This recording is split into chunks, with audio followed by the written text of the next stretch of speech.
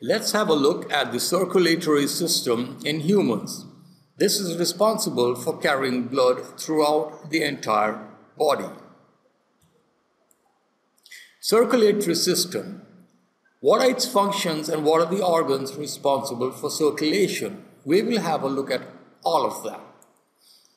The heart, which is a major component responsible for pumping blood.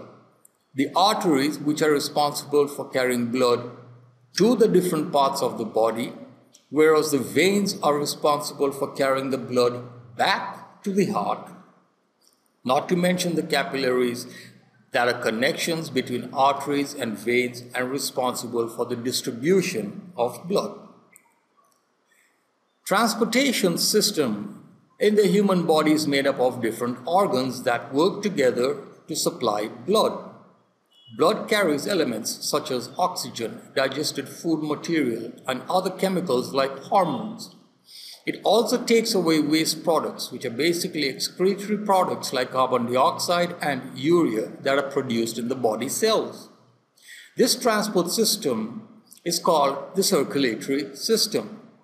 Apart from this system, there is yet another responsible system for the transport of materials called the lymphatic system, and is made up of a substance called lymph.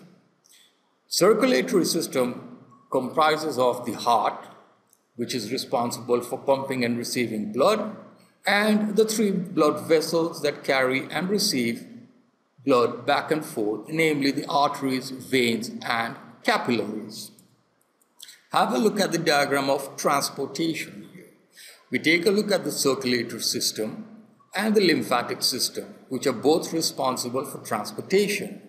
The circulatory system, the main organ is the heart, which helps to pump the blood and is carried by the arteries, veins, and capillaries.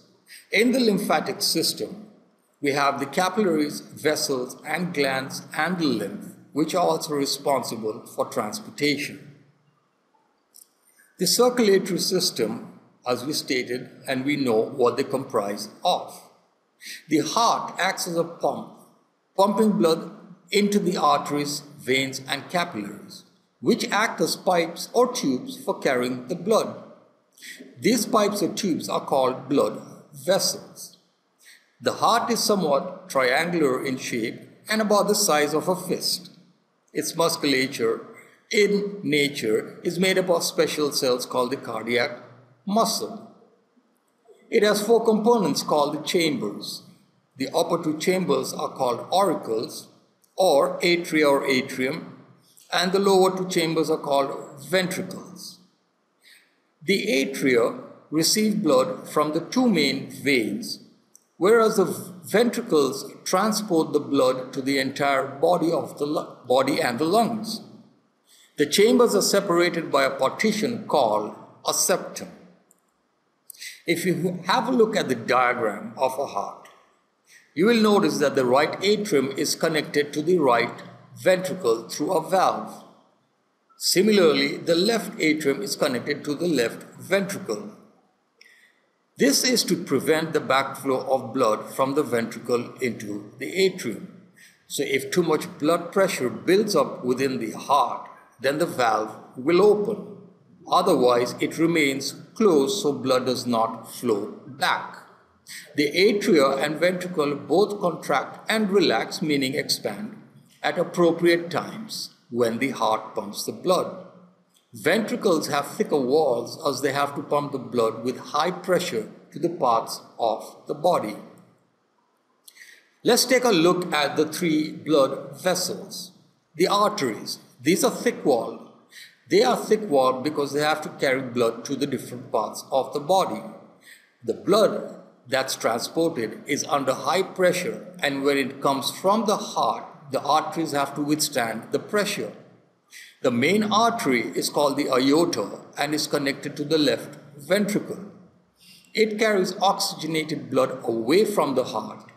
Another artery called the pulmonary artery is connected to the right ventricle, and it carries deoxygenated blood from the body to the lungs. The veins are thin-walled and carry blood from the parts of the body back to the heart.